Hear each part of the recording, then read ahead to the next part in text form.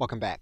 We can then use that knowledge that we know that ChatGPT understands a specific framework on previous queries that we have done. So we will then give ChatGPT a query, and we will ask it to use previous information in order to use a framework that we have verified in order to undertake an online marketing activity. We're going to include some additional qualifying information, and we are then going to click Enter. And we are going to allow ChatGPT to do what we have asked it to do.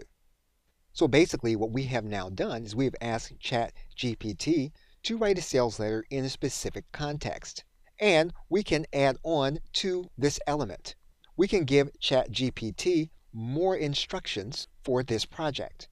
So we can give ChatGPT an additional query, and we can then click Enter. And ChatGPT will give us what we have asked for.